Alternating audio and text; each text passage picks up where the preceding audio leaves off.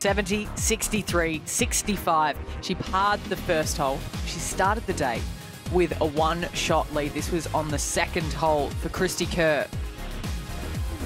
And it's set up a birdie chance. We saw Cristie come up just a little shy with a tee shot here at the 5th.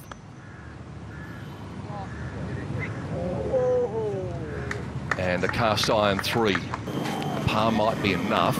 If she makes par, she could be in a playoff, depending on what Shan does. If she makes birdie, the likelihood is she probably wins.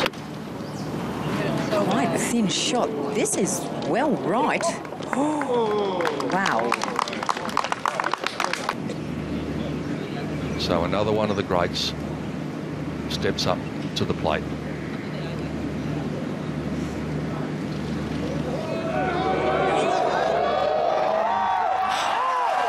Can you believe it?